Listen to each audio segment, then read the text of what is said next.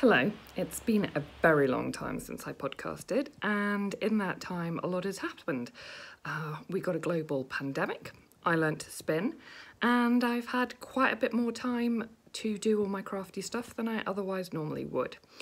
I've been having fun these past couple of weeks trying to make myself tools out of household objects. Some have been more successful than others.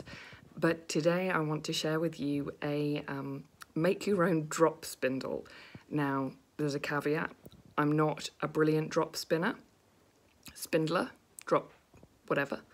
But I did manage to make one and it kind of works. I'll insert a video of it actually working here, but I thought people might be interested to see how I went about it with some very easy to find household goods.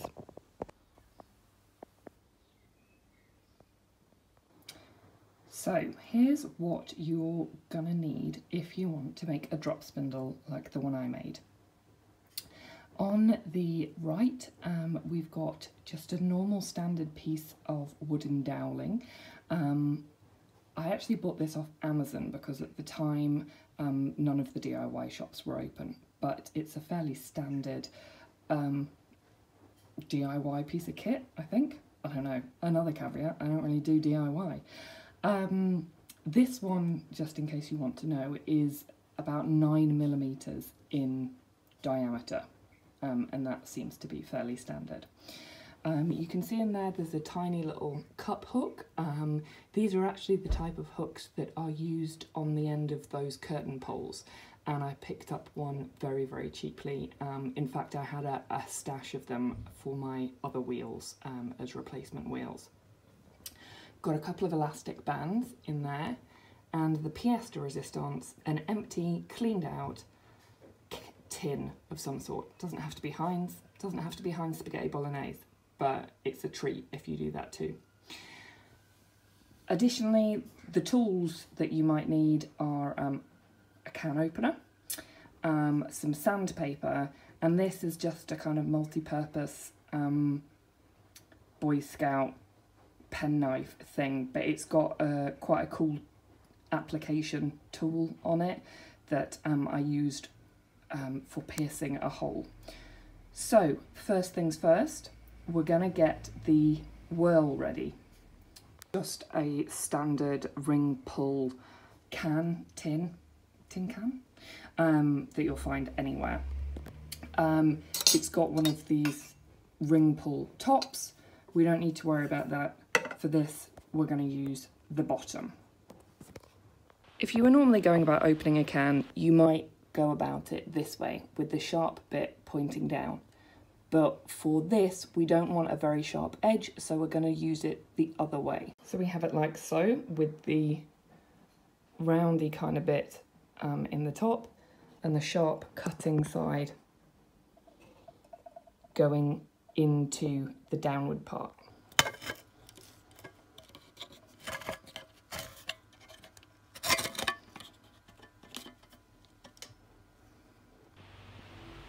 And what you have left is the ring, but it's got some jaggedy sharp bits on it, and you can see there was a bit of a tug of war at the end. So we'll soften those down with an implement I forgot to talk about. Bits. So we're going to take a pair of pliers and just bend those in so that they're not exposed. So we're just folding them in and out of the way so they're not going to get involved in any of the yarn. Can you see that's just been flattened around there? Okay, so here we are. I've pushed down all the edges as much as I can. They're not super even, but they're not going to be super sharp either. I might just do a little bit more to make sure it doesn't catch on anything, catch on the yarn. Obviously for a spindle you want things to be as even and as smooth as possible, so just bear that in mind when you're taking off its bottom. Okay, the next part is making a hole. Thankfully this can has got a little dimple indicating where the centre is, because you definitely want it to be in the centre. In the penknife, it had this kind of, it's not a knife. So we're going to take that borer thing and make a hole just there. This is kind of an outside job and apparently shouldn't be done on antique tables. Okay, I've made a hole. It's not very neat. I'm going to smooth it out and make sure that my dowel fits through it.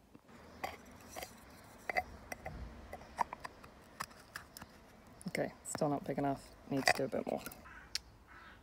Okay, we've got through the top now. As you can see, it's not a perfect fit, but you don't want it to be too big because you want it to be snug on the dowel.